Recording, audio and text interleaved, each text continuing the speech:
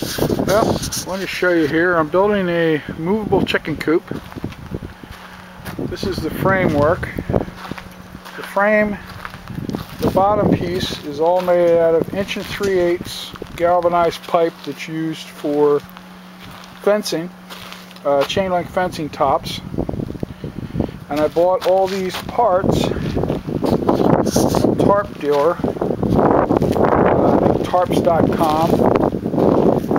They make all these different fittings, keys, corners, specialty pieces. This is the doorway here, and it's just going to slide across the ground. I don't need any wheels because it's going to be light enough. On this side, I built a roost. Now it's one more roost than I need, but you can never know.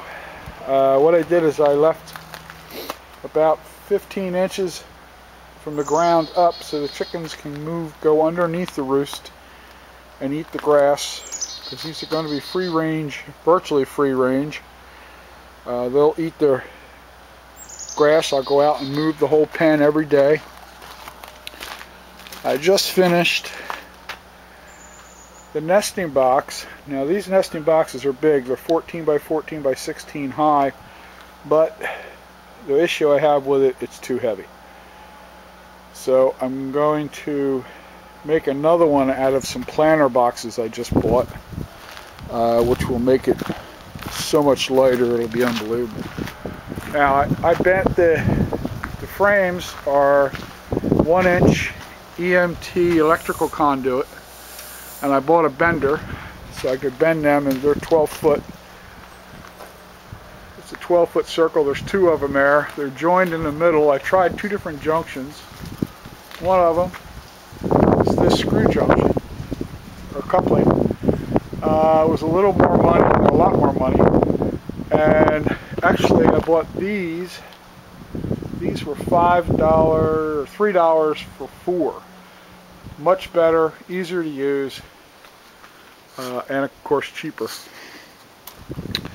The 2 uprights are 1 3/8" also for the doorway and for the other side frame, just to give me some extra strength. The other stuff is all 3/4 inch crossed.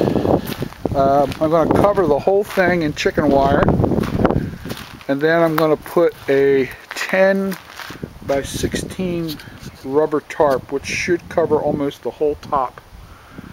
Give me probably 1.5 feet on either side. Like I said, I'm going to reconfigure for the nesting box to make it much lighter.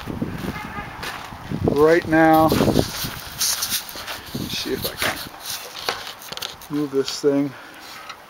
Hopefully the wind doesn't blow this camera.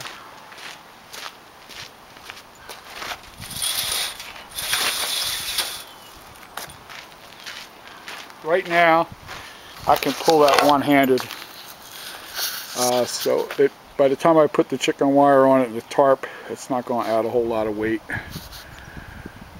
This should hold comfortably 15 to 20 chickens. Problem is I'm getting 30, so I'm going to build another one, but I'm going to build a little different style. It's called a chick saw.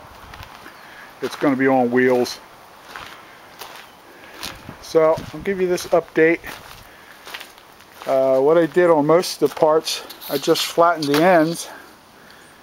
I drilled a hole and I put these screws in. The same thing which would hold the roost. And a couple of spots where I couldn't get parts that would work, or it was just a whole lot cheaper to do it this way. I tried doing this on a little bit of a budget, where these cost about $5.